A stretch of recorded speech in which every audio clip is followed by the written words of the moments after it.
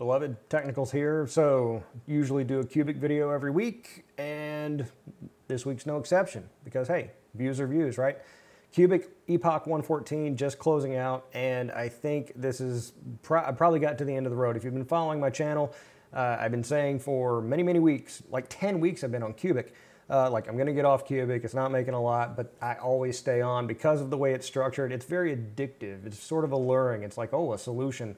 If you're unfamiliar, Qubic's chiefly a CPU mineable coin, very luck-based, at least on Qubic.li, and you get solutions and you don't know what those solutions are gonna be worth until the end of the epoch every Wednesday. So you don't know how much you're making, and then on Wednesday, it's like suddenly a surprise. You find out how much you make, and it's always a little bit disappointing in some way or another. And this week is no exception, because this week, if you could tell, if you go up the list, you know, there were weeks I had all my CPUs, all my GPUs running on Qubic, but with Qubic, it gets a little more difficult every single epoch. So they up the requirements, and pretty soon it's gonna be that you need 4 gigabytes of RAM per thread of each CPU that you're using. So when it gets to 4 gigabytes of RAM, you're gonna need a workstation. You're gonna need an Epoch or Threadripper or something like that in order to have enough RAM to even be remotely competitive. So this past week I had my two 7950X3Ds, both on Qubic.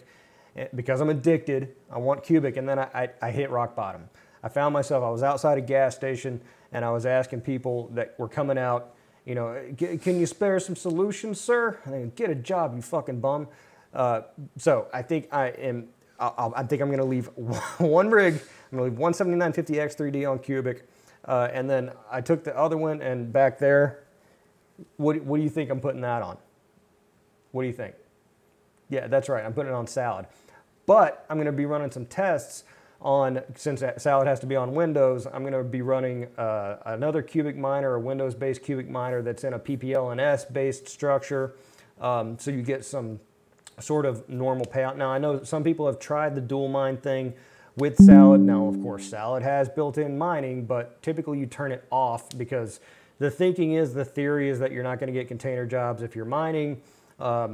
I'm not sure how true that is. I don't know if Salad has commented on that, but I did want to try running Salad, no crypto mining through Salad, but also doing Qubic mining while Salad is running. Now, I know that Qubic's going to be taking up the RAM, and Salad wants the RAM, and there's this battle for the RAM, and I've only got 32 gigs on there. But I'm going to try it regardless because Qubic Ninja pays out PPLNS, so I'm going to see what kind of earnings I get from Salad and Qubic at the same time. So we'll see. This week, anyway, on Qubic Solutions, I found one single solution, but the payout per solution was $8.38, significantly higher than previous weeks, because previous weeks it was like $3, $3.52. The week before that was $3.58. So it was good, and I took that 7950X3D off right at the start of this epoch. So two 7950X3Ds running all week, burning electricity all week for one single solution, and still, based on the calculator websites, more profitable than crypto mining. Because as of the spot check right now, it's either Monero or ZEPH that's on top of the list. What says I would have been taking in about 60 cents in revenue per day per 7950X3D. Yeah, that profit, or the revenue per day is $1.20. So that gives you your profit per week of $4.73. The revenue per week, oh wait. So it actually didn't. I didn't update my spreadsheet. Me stupid, sorry. Actually, it did make sense to crypto mine this week, because if I would have had both 7950X3Ds on ZEPH or Monero or whatever it is, total would have been $5.86 for the week in total profit. And my profit per week on Qubic was $4.73.